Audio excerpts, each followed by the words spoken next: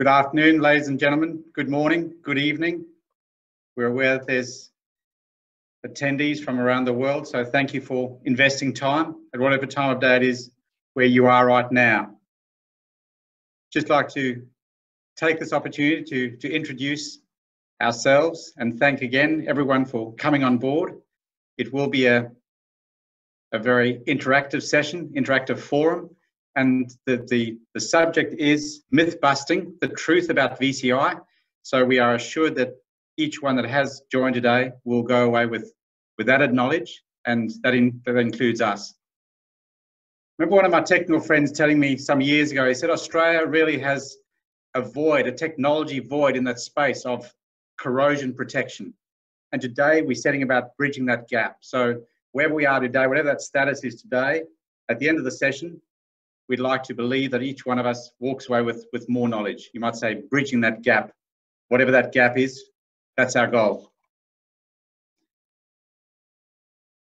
So today's speakers, I'm one of them, Gary Menzies, Director at DAYWALK.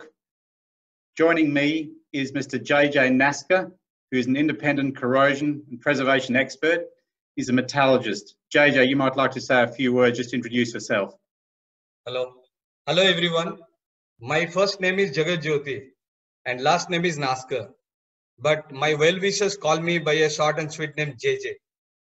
Last 24 years, almost on everyday basis, I have been learning on corrosion and preservation issues, studying the numerous applications across various industrial sectors like oil and gas, defense, power sectors, mining, steel and automobile, etc.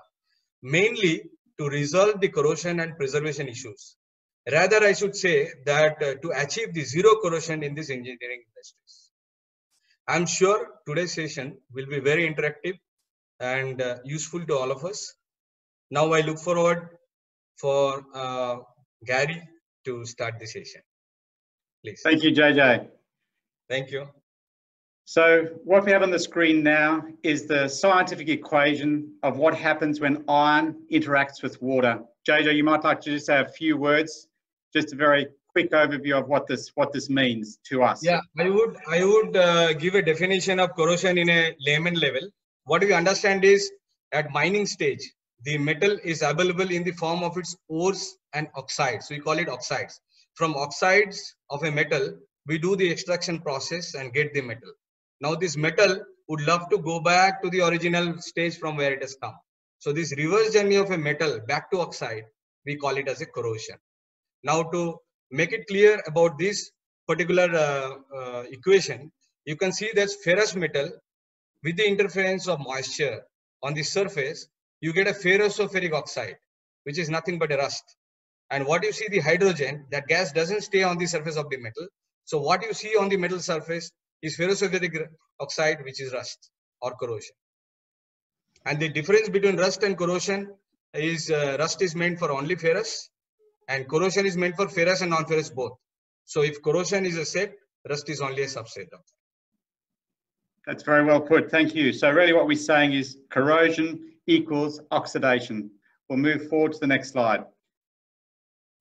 So we have a video to play. Before we play it, just would like to give a little bit of framing. What is VCI? So VCI stands for volatile corrosion inhibitor or vapor corrosion inhibitor. In the industry, you might hear also, so in addition to VCI, you might hear of VPCI, which is vapor phase corrosion inhibitor, or VPI, vapor phase inhibitor. And really what it is, it's all, you might say, it's all one set, it's all in that space of volatile corrosion inhibitors. It's really, I guess what we're saying today, it's that area of a proactive rust protection technology. So we'll play this brief video.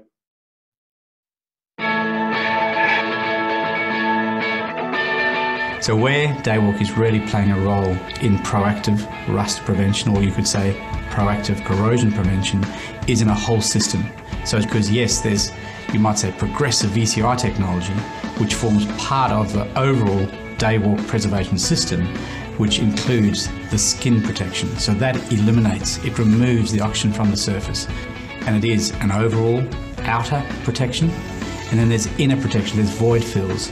The beauty of VCI is that it can be used in oils, it can be used in papers, it can be used in outer wraps. And I use those words carefully because outer wraps could be, let's say, the terminology of plastic, but it can be non-plastic based product. It can be foils, it can be canvas, it can be PVCs.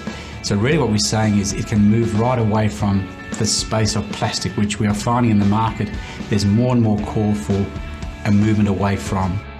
We've had a lot of feedback from industry as to the cost of applying heat shrink plastic, and while we do a lot of plastic and that continues to be something which the industry uses looking forward, there are significant cost savings in providing a reusable type cover or bag, whatever that looks like, which can be literally either the item can be lowered into it or the bag can just be put over the top, and then we can give you the guarantee that there's going to be no rust because of our focus on the system, making sure that bare metal surfaces, as you say, with the skin is covered, and we've got desiccant in there, moisture control happening. From a CBA, cost benefit analysis perspective, the whole process, the whole proactive, I use that word again, proactive preservation, is saving the industry millions of dollars.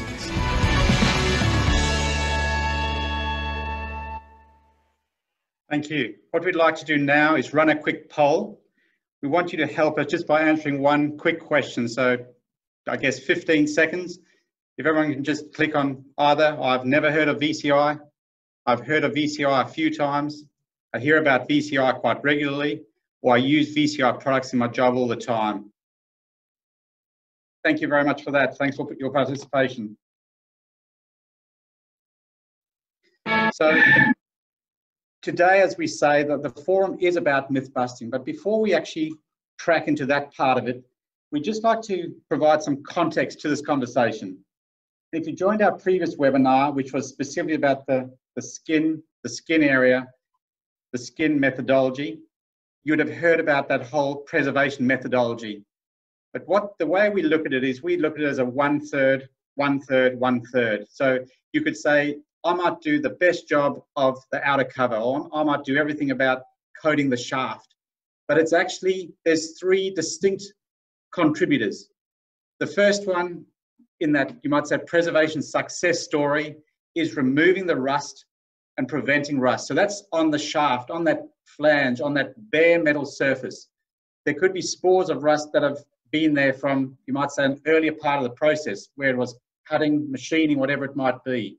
So the importance of removing any rust, that could be by means of a zero-grade emery paper, it could be a solvent-based cleaner, and then it can be actually coating that with the likes of a VCI gel, a product such as skin, so making sure that the presence of rust is kept to an absolute, you might say, zero. The second one is the actual atmospheric conditioning. So that's preserving, protecting, conditioning the atmosphere within that package. And that is done by means, again, in this case, of VCI. It could be a VCI desiccant. So this could be a product like this, where it's a desiccant, but it has a VCI impregnated. It could be a VCI powder. It can even be the VCI that's been impregnated into paper, into foil, into a cover, whatever it might be. I have with me here a massive reusable cover. So that is a VCI technology that has been impregnated into a reusable cover. So that is, there is that VCI conditioning the atmosphere. The outer, the sealing of the outer, that's the importance of having that actual closed nucleus. So rather than just shower capping a cover over a product, the importance of actually encapsulating a complete nucleus. That's that third technology. JJ, you might like to jump in here and just give a couple of comments to endorse it. Yeah, I would like to emphasize on the long-term preservation and mothballing. I think all of us heard about it. See, moth is basically a silkworm. Silkworm, that's an insect, that removes the saliva and that gets solidified and it forms a cocoon, it forms an outer shell. Thereby, this moth gets protected from the harsh environment. To protect its own body from the harsh environment, it forms the cocooning by itself. So this concept is first seen by US Army scientists, and they call it as mothballing. Now, this mothballing is very, very important to understand the long-term preservations. Couple of applications, if I tell you, it will be very easy to understand immediately. like in case of defense, the armaments will be used only when the war starts. But till then, it needs to be protected. So it is not known the duration. It can be 1 month, it can be 2 months, it can be couple of years, it can be up to 25 years. So scientists, in fact, in DAYWALK, engineers, scientists have designed the VCI for long-term preservation. As long as 25 years, it can achieve the long-term preservation or the mothballing concept. And now in COVID situation, you might have seen that a lot of machineries are, a lot of layoff is there. The entire plant is under layoff conditions.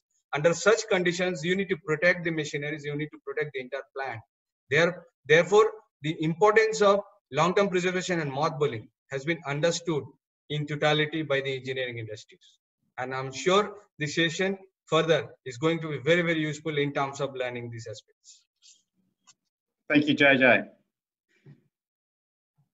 So this is a question we often ask, whoever it might be. It could be, what's the status? That could be a preservation manager at a mine. It could be a production manager at a steel mill. It could be operations manager at engineering works. What is the status?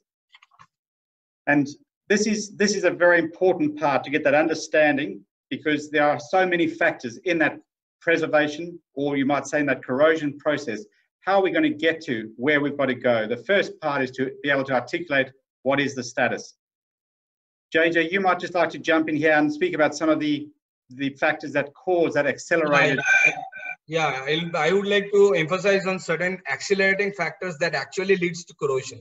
The first thing is when the relative humidity, it is more than 70% accelerates corrosions. And the fluctuations in the temperature in humid conditions too gives you a lot of corrosion issues.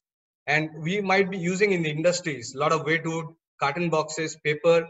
If these wet wood, carton boxes and paper, if these comes in direct contact with the metal surfaces, in fact, even if it comes in contact directly with the painted surfaces, you can have a severe corrosion issues in the industries. Dust, dirt, impurities too can give you a lot of corrosion problems. And when we do a lot of machinings in the industries, you might have seen that we use a lot of coolant. So you might have observed on the cast surfaces, castings, you see a lot of coolant spot, or rather you see a lot of stain mark on the finely machined surfaces. This eventually leads to corrosions. So these are all the couple of accelerating factors that I want to tell. In fact, it's a very vast subject, but I think this is in nutshell to tell that a few important aspects which we need to look into to resolve the corrosion problem in the working process, WIP stage. Thank you. Thanks, JJ. So we're going to run another poll now. How do you rate your rust prevention challenges? So we just give 20 to 30 seconds. I have major challenges. I have quite a few challenges. I only have minor challenges. I don't have any challenges. So what we find in that question, what is the status? And let's say you've shared it with us there. There's probably three main bits of feedback, three main pain points. Those three words: uncertainty, frustration, and fear. It's really the uncertainty about how to effectively preserve equipment. It's that frustration when expensive equipment rusts because of damage to barrier films. You can see in that picture there, the product has been torn or cut. And once that barrier has cut, let's say with some of the other technology, there's major issues with rust, with moisture ingress and rust that eventuates. And then it's the fear that resources being put into preservation will not work. How do I know that what I'm going to do, what I'm going to invest, time, money, expertise, labor, is actually going to be successful? So where do we need to get to? What's the end goal? We've spoken about the status quo. Where's the end goal? Where are we aiming for? I remember being just back to that fear of even that side of being fearful and even angry. I remember being at a site in Australia, in Worsley Alumina in Collie, just south of Perth. And there were these two huge enclosures, these two, I'm not sure what they were, transformers, very large bits of equipment that had been completely encapsulated. And there was obviously some ingress of moisture. There'd been some holes, some slicing, some damage to the outer cover. And this guy was, you could say, fit to punch. He was like, we've paid, I think it was something like $40,000 per enclosure. And how on earth has it happened? There's rust in here. And he was told by the supplier that there was some form of hole, there was some break to that barrier. Now, from that time till, years that ensued, I asked many metallurgists, many corrosion experts, why that didn't work and why technology does and why some doesn't. And today is about actually sharing some of that with you, because for me it was a real scary moment to know that someone had invested $80,000 in the cover alone, only to find there was failure. That was not VCI technology. That was one of the other. I think it might have been the copper-based technology. So it was one of understanding why, asking the question in an unbiased way. I guess what we know in this space, where do we need to get to? We're all in this space, and we've had the pole back. It's a tough gig. You get this expensive equipment arriving. You can feel the pressure. You can feel that weight in your shoulders. Hey, this is my baby. I'm the corrosion expert here. I'm the metallurgist. I'm the preservation engineer. I've got to make sure this is right. This is perfect for when it's called for by operations.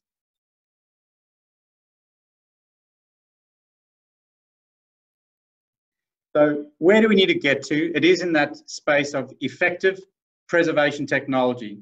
And VCI, as we've already covered off, stands for volatile corrosion inhibitors.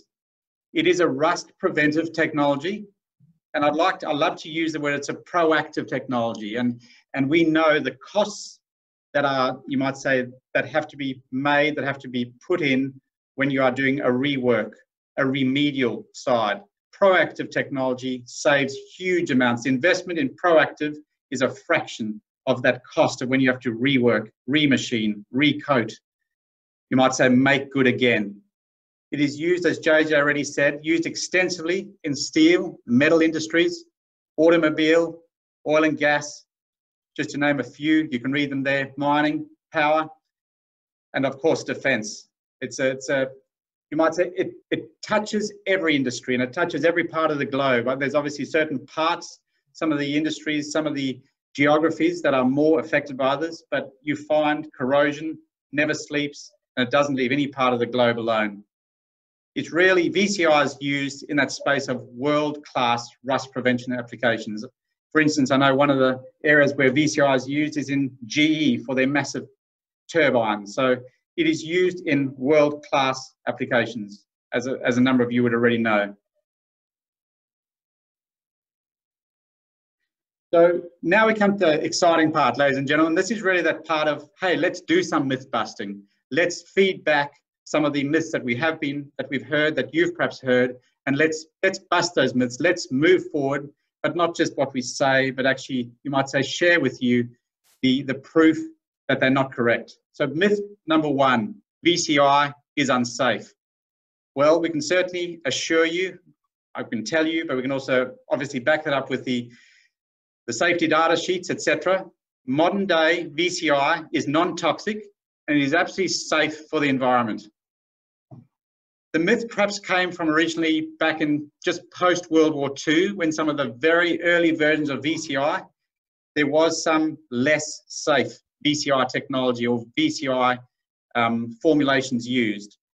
DAYWALK VCI is independently certified and conforms to both REACH and ROHS. So from a safety perspective, it's absolutely, you might say, it gets that green tick. JJ, you please jump in here.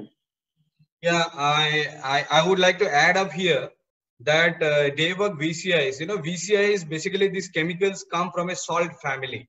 And salt is nothing but the table salt we everyday consume, which is sodium chloride. Now, if you see the LD50 value, LD50 stands for lethal dose 50%.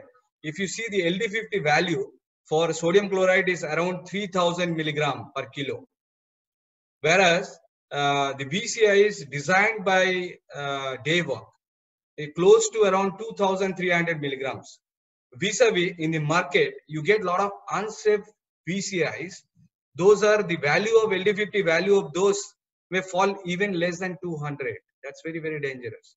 So what I would like to say that DAYWALK, they do care for the environment and the people, and the products which has been designed is user-friendly and eco-friendly. Absolutely, I can vouch for it. Thank you, JJ. That's fantastic. So we'll move to myth number two. Myth number two, we've heard perhaps some sites, some people in the industry saying VCI technology is inferior. And I really love this myth. I love the myth busting of this specific myth, because it's been scientifically proven VCI is effective because it gets dissolved in the moisture. So speaking very simply, you might have a VCI source, whether it's a VCI foil, it could be, as I said earlier, a VCI cover, it could be a VCI bag of desiccant, whatever it is, the VCI source, the VCI migrates from that source through the atmosphere within that nucleus, and it actually dissolves in the water molecules and forms a monomolecular layer on the steel surface.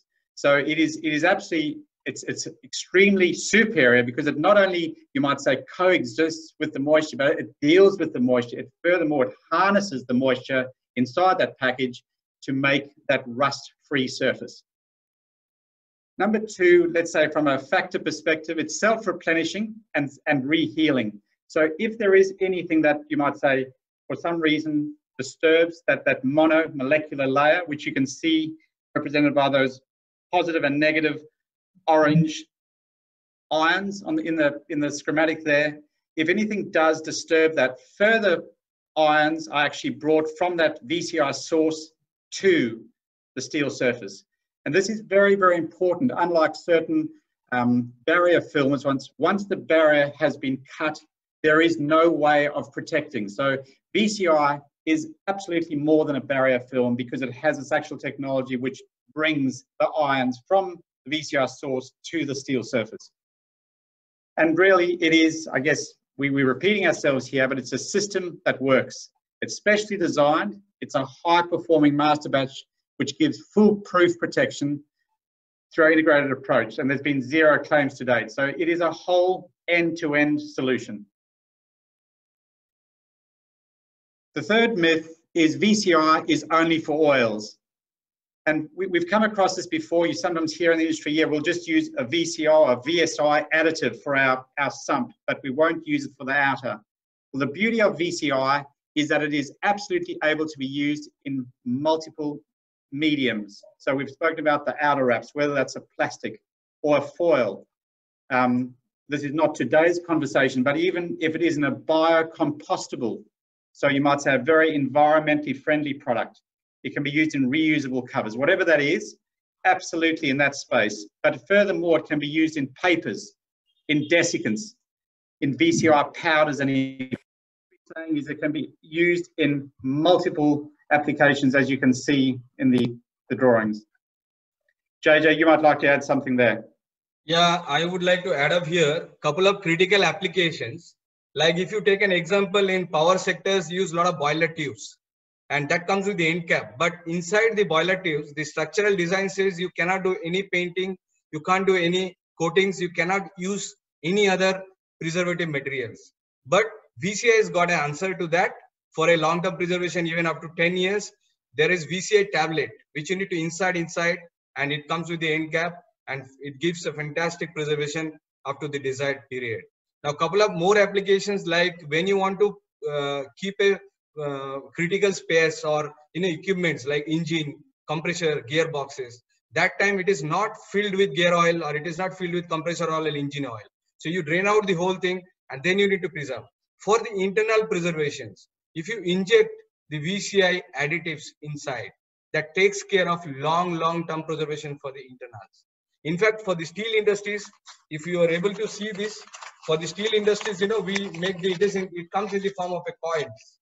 So if the VCIs are used at the edges and on the outer surface, because of the VCI ionic action, the vapor ionic action, it goes through the lappings and does the protections all over. These kind of applications, it's only possible through VCIs. In fact, for the electronic industries, there is a requirement of anti-static film that is possible again with VCIs. There are a whole lot of applications like electronic industries, electrical industries, most of the industries where, most of the applications wherein scientists cannot think of anything else to use, VCIs comes with the answers. Fantastic, JJ. Thank you very much. So really what we're saying is it's not just, certainly not just used in oils, it's used in multi-mediums, whether that's the outer, whether it's the void fill area, you might say the conditioning of the atmosphere, or whether it's something that is applied direct to those bare metal surfaces. It is used or you might say subsurfaces like a sump. It is used the applications are extremely broad, unlike some of what we might call barrier films, which could be just a PVC cover. It might be a copper-based technology, which is bound in the plastic itself. VCI, because of its migration, you might say it's that hyperactive kid that continues to migrate from the VCI source to the steel surface. That is what gives it its edge. It is a superior technology. So now we have a bit of fun. We're going to just migrate to the whiteboard. JJ's going to tell us a story, and I'm going to draw on the whiteboard, and we're just going to, you might say, illustrate how VCI works and why it is effective. So the floor is yours, JJ. So you want me to tell a small story about it? I think we should target for Olympic Games. Let us go to Olympic Games. When's the next set of Olympic Games happening, JJ? It was supposed to be 2020, but now due to COVID-19, I think it is postponed to 21. You may correct it further, maybe. Yeah, and we will choose the event 100-meter sprint. That is more interesting. So is it Usain Bolt or who's running this year? Yeah. So in the 100-meter sprint, in the 100-meter space, you have a beginning point at the finishing point. So at the finishing stage, I want you to, Gary, I want you to draw the metal, because at the finishing stage, the metal is supposed to be. And now we'll go to the contestant. So I will be choosing 4 strong contestants, very strong contestants. The first contestant will be moisture. That is H2O.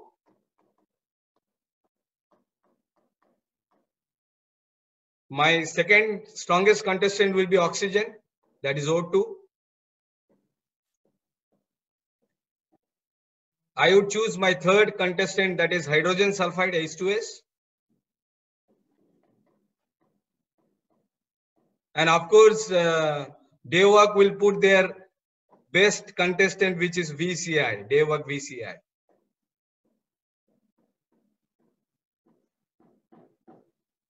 And now I think we should start the race, or what do you say? So on your marks, get set, go. Yeah, and if the race starts, you'll see that DAYWALK VCI, because of the higher attraction, DAYWALK VCI reaches the metal surface faster. In fact, it is the first test. So as Gary says, this is going to be the Usain Bolt. It's the first test runner, VCI, replacing everything. And in this case, we need to consider that metal is absolutely dry. There is no moisture on the metal in the first case, in this case. So I want you to tell, if you allow me, I want you to go to the second small story, if you don't mind. Okay, yeah, because I wanted to ask you what happens. I mean, this is all very well. You've showed us in a situation where there's just metal, but I've got a situation, a lot of our customers have got a situation where they're saying, yeah, that's all very well, but I've already got moisture. So can you help us about that, JJ? Yeah, I'm going to that actually. That's why I wanted to tell you the second story. Can you draw the second one, please? Certainly. Here, you can draw the metal surface, maybe a larger piece of metal you can draw.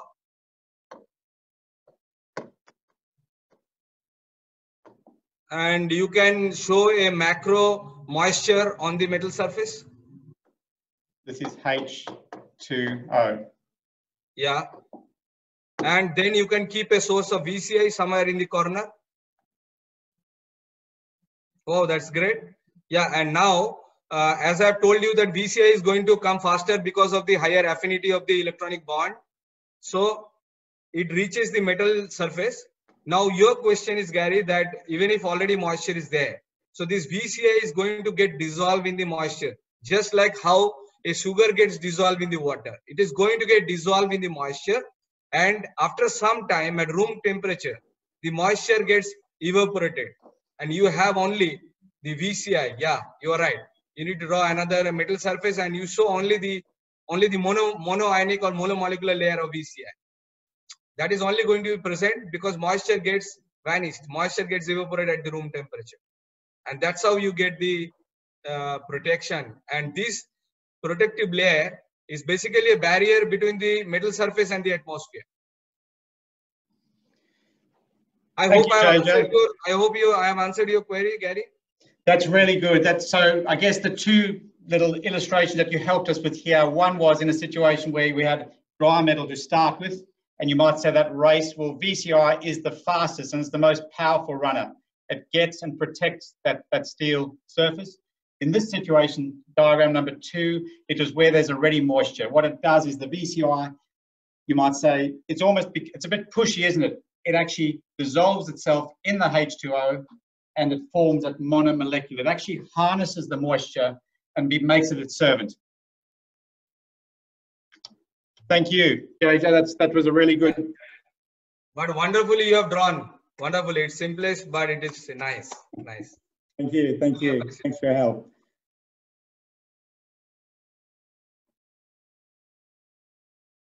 All right. Well, now we'll move to the next point. And really, you might say we've given you quite a bit of the theory, the science. You might say a classroom story and examples and illustrations. It's about knowing the frontline needs. It's really that, how do we put this into practice in real life? Because we realize that all the team on the forum today are involved in real life corrosion challenges.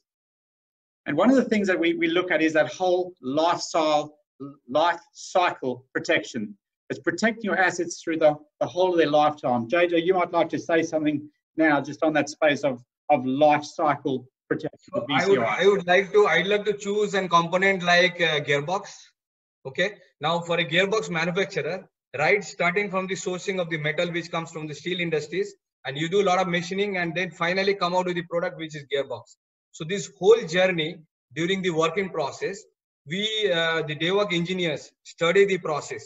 It need not be necessarily that we need to visit the plant, but even nowadays in online these problems can be solved. In fact, by seeing the color of the rust at different stages, we can really get into the grassroots level with the kind of expertise that we have.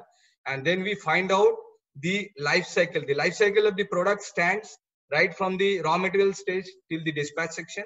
But in the packaging, whenever the rust happens, most of the times we tend to blame the packaging guy. But what happens is, if the component is already rusted before, if the grassroots level is somewhere else, we need to find out and arrest the problem at that stage. So that's why we call it as a life cycle protection. And when it comes to the packaging, it's absolutely free from rust. And then we should go ahead with the packaging for long-term preservation. I think you may say something on that. That's good, JJ. So really what we're saying is, we've seen the science. This is the real life challenge. And as you say, that full through life cycle protection. So it could be, as you say, a gearbox. It could be a build of steel. It could be that first process where the knife cuts the steel and there's a cutting fluid. Are there spores of rust? Are there impurities there? And that follows right the way through. So rust can happen way up the cycle, way before it actually manifests itself. The next space we've got there, which we'd just like to touch on, is that adequate dosage. So it's very important when we're talking VCI, when we're talking corrosion, to have an understanding of the right amount, the right, you might say, right proportions to put of VCI for that job. Because VCI can be used for a protection of 1 month, 2 months, 3 months, but it can be used for multiple years, 25 years. So in that space, we often use the analogy, it looks like everyone's feeling a bit hungry. We've got a beautiful, succulent looking pizza. This pizza makes me hungry. It really makes me hungry. It looks like, I'm not sure that's 7 pieces or 8. I can't count real fast. 1, 2, 3. It looks like 7. We've got 7 pieces of pizza. And just imagine we've got 7 in the room. Everyone will get 1 piece. I mean, that's probably not enough, but hey, everyone will be sufficiently fed. All of a sudden, we bring 100 people into the room. We've only still got 1 pizza, 7 pieces of pizza. Buddy, I know someone's going to, there might be the polite one that gives it over, but we know there's going to be a lot of hungry people. So that's what we talk, that's it, a very simple illustration about the dosage. If you need 1 month of preservation, you might say a small percentage is quite sufficient. If you're needing 25 years of protection, in this case, 1 pizza is not enough. So you might say a simple dosage of VCI is not enough. It needs to be upped. The levels of dosage and the number of VCI sources within our package absolutely have to be matched for that space. You might like to add that, JJ?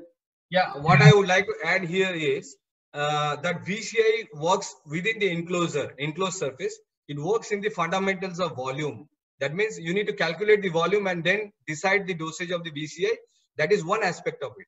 The second aspect of it is you need to see the amount of metal surface that is exposed. That requires preservation. Like if you have a one gearbox, you need some kind of a dosage. If you have millions of small pins inside the enclosure, you need a different kind of preservation level because the surface area increases. So there are two aspects I repeat. One is the surface area, second one is the volume, and then third, as you have rightly said, that the number of the protection period that you decide, whether it is short term, medium term, or long term. Based on these three aspects, the DAYWALK engineers, scientists design the VCI dosage, and that is where the success story of DAYWALK is. Thanks, JJ. I think I've answered your query. Yeah, absolutely. That's fantastic. And that's a very important part. So there's the volumetric space of the enclosure. But as you said, it might be metal pins. Another example, it could be hundreds of flanges inside that enclosure. Well, the metal surface of that, the bare metal, exposed metal surface, it's huge compared to if you just have one gearbox, which might have a shaft or a flange or a machine mounting surface. So it is, those two factors are extremely critical to get that understanding and, you might say, use the dosage accordingly. Thank you. So here we have a simple test. This was not a, you might say, a NATA approved test. We can share that with people on this forum as required or as requested. But this was a simple 9-month test done, you might say, just simply in the weather. We've got these small coupons of flat mild steel, roughly 2 inches square. The first one was done just bare metal, as you can see. The second one was, we call them Multix bags. It's just a simple sandwich bag, no UV, no extra protection. So just a basic food bag, if you like. The third one was done in UV plastic. And the fourth was in a UV with the VCI technology impregnated in. It was incredibly insightful, very enlightening rather, at the end of 9 months. And this was left out in the weather. So there was rain, there was sun, there was cold, there was hot. There was dust. You might say every element was there and was exposed. Those 4 were exposed to all of those. The hypotheses, or some of the hypotheses that we had, proved we were quite wrong, what we expected and what actually happened. So the first one, I guess you say, we expected to rust, and indeed it did rust. There was no outer protection at the start, and at the end, it was rusted. Number 2, the Multix or zip seal type bag, just a basic non-UV stabilized. The plastic had disintegrated, in fact disappeared, and again we had a rusted surface. The third was the worst. My hypothesis, I didn't realize how bad it was going to be. It was literally stewed, and this brings up that subject of MVTR or WVTR, so the moisture vapor transmission rate, where plastic, as I'm sure everyone probably knows, LDP, it breathes. So it allows air in. With the air comes moisture. And once that moisture was inside that package, there was nothing in that plastic to deal with the moisture. It looked like that steel had literally been stewed. Number 4, as we can see, was still shiny metal. So again, LDP admits air. And with that, the WVTR, the water vapor transmission or the moisture vapor, it comes in as well. But with the VCI technology, it harnesses the moisture. As we said already, it dissolves in the moisture and creates that monomolecular layer. So after 9 months, you had a shiny surface. So incredibly, you might say, very, very clear in the outcomes. 1, 2, 3, and 4. It wasn't hard to guess which way to go. This is a good practical trial. Which witnesses all the weather conditions. Yeah, it's good trial. Yeah, practical trial. Fantastic. So what we're going to do now is we're just going to we will actually unmute. So anyone that chooses or allowed to talk, I think it's called, but anyone that chooses to ask a question audibly is free to do so or make a comment, or you can chat a question. And I think there are a few questions that we have prior to the session, but we'd like to make way for anyone that would like to ask a question.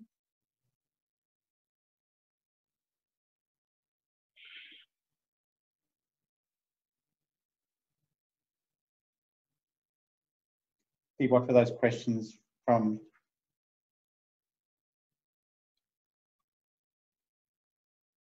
Go for it, Simon. We'd like to make way for you. Thank you for joining us from the UK. Good morning. Good to hear you. Oh, good. You can hear me. That's always a bonus. Yeah. So you've talked a lot about rust, ferrous oxide, but what about other materials, brasses and the lower grade stainless steels and that?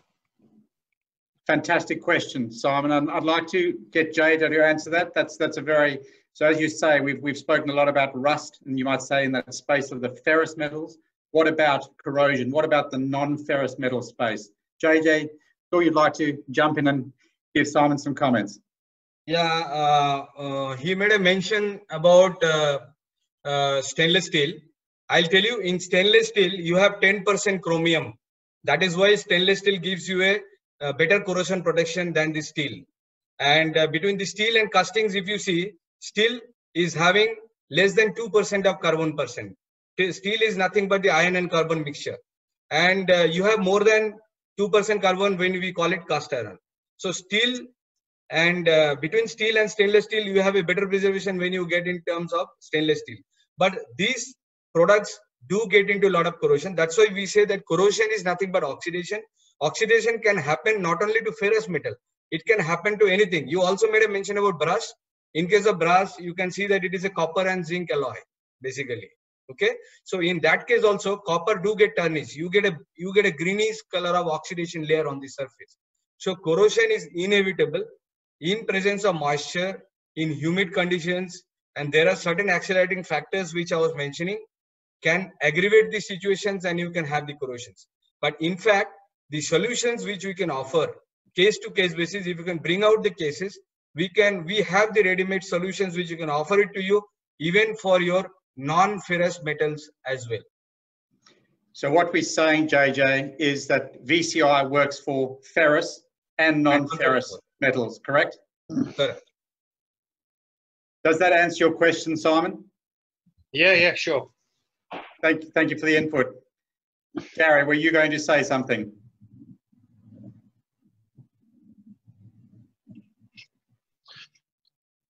No, I didn't really have a question. We may have discussed this earlier, Gary. Can you hear me okay? Yeah, perfectly, Gary. Yep, absolutely. Yeah, the application that I'm looking for is basically a stretch film. A roll. Currently, we have rolls of stretch film in that we wrap our steel coils in. Yes. Do you have a like product or not? Absolutely. So JJ, we can answer there. So Gary comes from the steel industry, and absolutely we do have VCI or UV with VCI stretch film, both in hand and machine type rolls. Is that fair to say, JJ? Yeah, it is clear, but I would like to add up that in case of steel industries, mostly you have corrosion issues with shear steel, cold roll products. Okay, there you have a lot of problems. Generally at the edges, you have a lot of problems once the coiling is done at the edges, because edges you cut it. So wherever you cut it, that area act as an anode, and the rest of the area act as a cathode. So there is a potential difference. In presence of moisture, you have severe corrosion issues with shear coils. So to get rid of that, generally we have two solutions which you can offer from DAYWALK. One is that edge sealant. At the edges, we can give you a liquid based product or little greasy product, which if you apply at the edges, that takes care of the corrosions in-house, that is during WIP. And when you want to do the packing with stretch film, it is fantastic idea, but normal stretch film comes with 23 microns. The VCI stretch film comes around 50 micron, and it is having the VCI ironing effect. So you can do stretch wrapping, which is clean stretch wrapping. Either generally it is done with coil master machine in machine grade with the machine grade VCI, and the VCI which DAYWALK can offer, which at my understanding it is more than 400 to 700% performance. And this VCI stretch film will give you a better coverage, mileage, and also takes care of your corrosion issues. Further, any details on corrosions you can definitely share with us. We can even dig and get in depth and resolve your issues, sir. That's good. Thank you, JJ. Gary, that It's a good question. We'll certainly be in touch with some further comments there, some further options. Okay, thanks. One of the other questions which we did have prior to the session was, in the industry, there is also certain copper-based technology used in certain plastics. JJ, can you give us an answer? Is that the same as VCI? Is copper-based technology VCI technology, or is it different, or why is it different if it is different?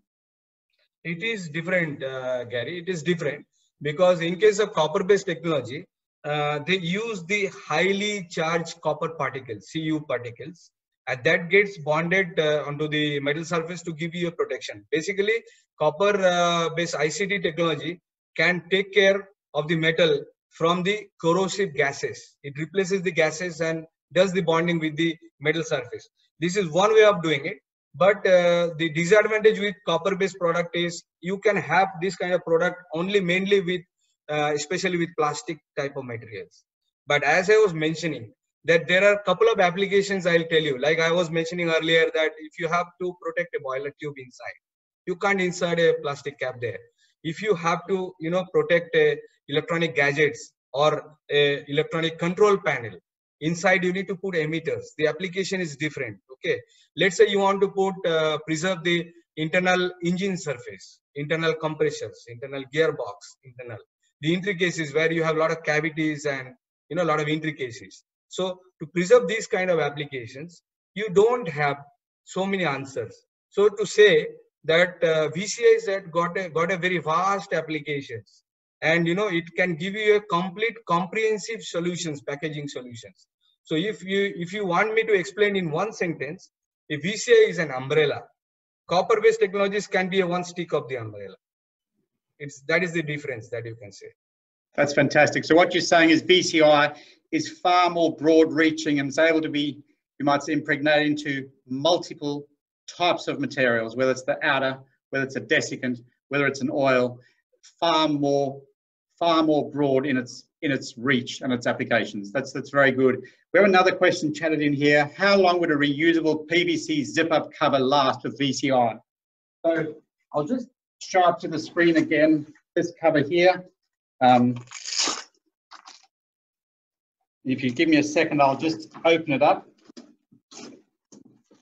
So I have a big cover here. Now this is one of our US-based VCI products. A very good question. The actual VCI technology or the VCI impregnation in those layers will outlast the actual material cover. Now this PVC cover is somewhere in that 3 to 5 year lifespan. It is actually used extensively in the US Navy. So it is a very, you might say, able to withstand extremely harsh environments. It is a reusable, so you can zip it, you can sew it, etc. But it has the VCI impregnated. So it is in that bracket, let's say in broad terms, between 3 and 5 years of external. Obviously, that might be also used sometimes undercover, and then it will go up multiple years. Very good question.